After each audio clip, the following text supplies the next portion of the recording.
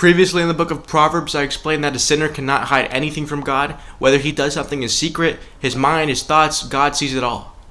And now I'm going to be explaining verse 19.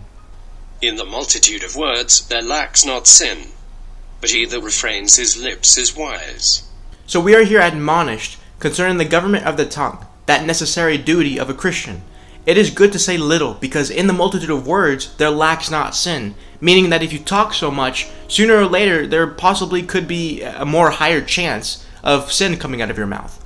Or it could also mean sin does not cease. Usually those that speak much amiss, and among many words there cannot but be many idle words, which they must shortly give an account of. Those that love to hear themselves talk do not consider what work they are making for repentance, for that will be wanted, and first or last will be had, where there lacks not sin. It is therefore good to keep our mouth as with a bridle. He that refrains his lips, that often checks himself and suppresses what he has thought, and holds in that which would transpire, is a wise man. It is an evidence of his wisdom, and he therein consults his own peace. Little said is soon amended.